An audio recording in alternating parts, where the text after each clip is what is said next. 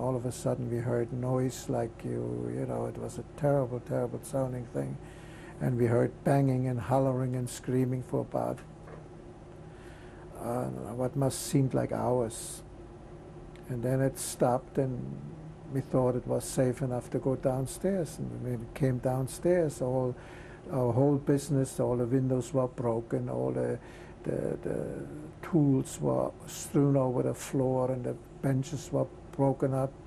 And in our apartment, every chair and every sofa and every bed was cut open with a knife. And there was a phone call in the middle of the night of November, that would be the 11th, like at 3 o'clock in the morning. My mother was called and told that my father and my brother had been taken to jail, and that the house and the business had been destroyed that night. Suddenly, my home was broken into. I was in bed. I was asleep, and about 6 Nazis came in, smashed everything, and I remember I had a picture that was glass covered.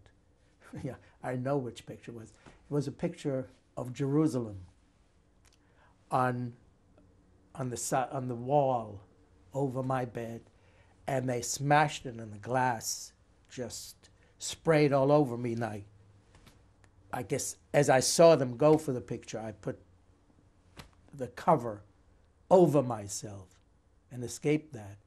And they broke everything they could get a hold of in the house. And then they left. And as I got to my house, I see a mob scene in front of our house.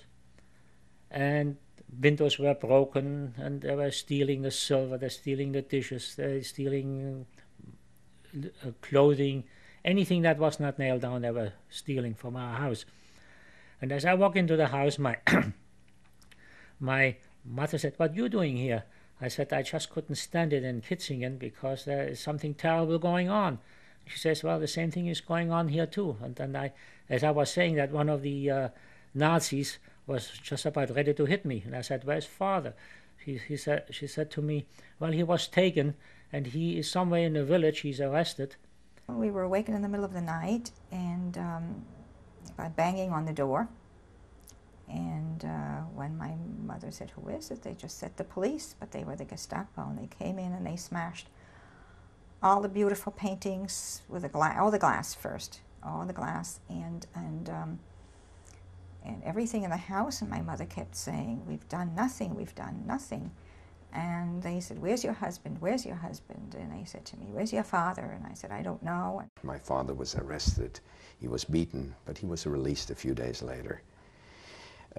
There were incidents, I remember fights at a Jewish camp I was one summer when some of the Hitler youth threw stones and rocks at us, and some of us were injured. My father was arrested and threatened with Dachau unless he would leave Germany within a few days, maybe a week, I don't remember. And since he had been so long in France, he obtained a permit right away and left for France. My mother and my brother and I moved in with our grandparents because the German took our apartment over, and we were not allowed to take but very little out.